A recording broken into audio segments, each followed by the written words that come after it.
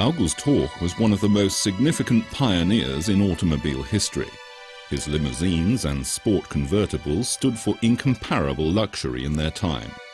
The Horch Museum in Zwickau serves as a tribute to this unconventional engineer, who was not only the creator of an automobile legend, but whose effects and ingenuity still live on today.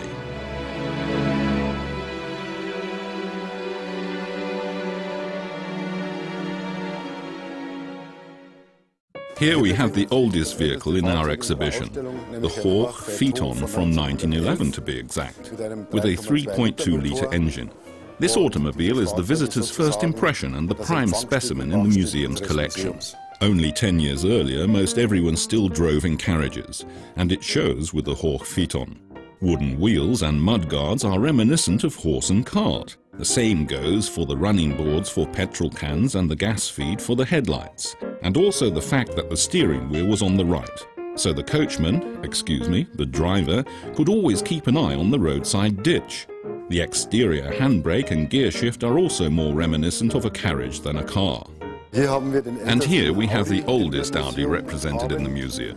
It is a Type B, which was constructed beginning in the year 1911 in this building. This is the vehicle that August Horch drove in the famous Alpenfahrt rally. The Alpenfahrt course was the most difficult alpine test of its time. It is comparable to today's World Rally Championship. August Horch wins the Alpenfahrt in the Type B 3 times in a row, thus establishing only 2 years after its founding the company's motorsports reputation, for which Audi is still renowned today. But why does Horch build an Audi? In 1909, the uncompromising engineer leaves his own enterprise because of differences of opinion with his business partners, only to found a new factory in the same year. But the fledgling automobile company has one fundamental problem. It has no name. The right to the name Horch still resting with the original company. A fitting name is imperative. But August Horch and his old friend and financier Franz Fikentscher cannot think of an appropriate moniker. Fortunately, Fikentscher's 10-year-old son Heinrich, a studious pupil of Latin, has the saving idea. Audi? Horch is the imperative form of the German verb to listen, and its Latin equivalent is Audi.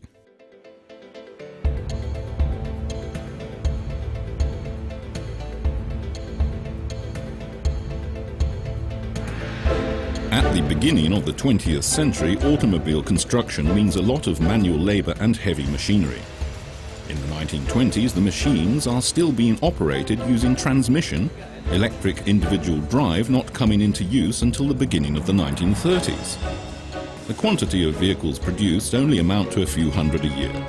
Nonetheless, August Horch adopts from the beginning the highest quality and technical innovations for both the Horch brand and later for Audi as well.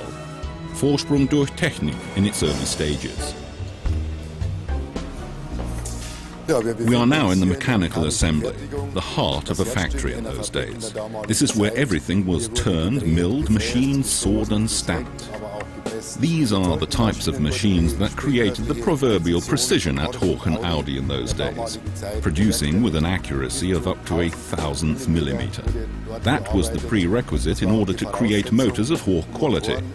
Motors that were renowned for their silence. Motors that didn't even cause a 5-mark coin set on edge to fall over when idling. Horch automobiles are of superlative quality.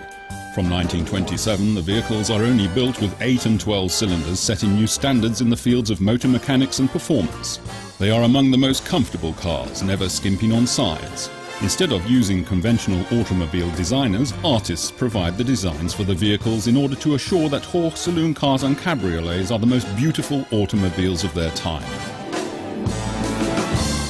And even the trade prices that today would equate to around 150 to 200,000 euros, as with this Horch 853 convertible, would not keep Horch from dominating the luxury car market in Germany in the 1930s with a market share of 55%.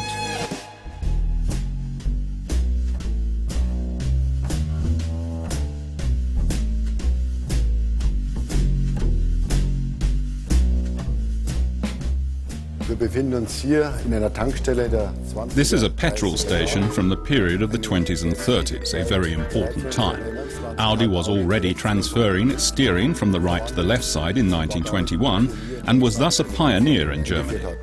But other important technical highlights as well, like the oil filter, which contributed substantially to the life of the engine, and various other innovations were developed. On the whole, however, things were on the decline by the middle of the 1920s. After the Great Depression began in 1929, there was no longer a market for big engines and automobiles. This, of course, led to ever more companies being in desperate states, and to the founding of the Auto Union here in Saxonia. The merging of DKW, Wanderer, Audi and Horch into the Auto Union fortified these brands that would otherwise not have been able to survive the Depression. Strategically intelligent, each brand served its own segment. DKW built small cars, Wanderer mid-range vehicles, Audi assumed the executive mid-range, and Horch provided for the luxury segment. And it pays off. By 1937, every fourth vehicle in Germany is an Auto Union product. But the days of the limousines and convertibles with their sophisticated 8 and 12-cylinder engines are numbered.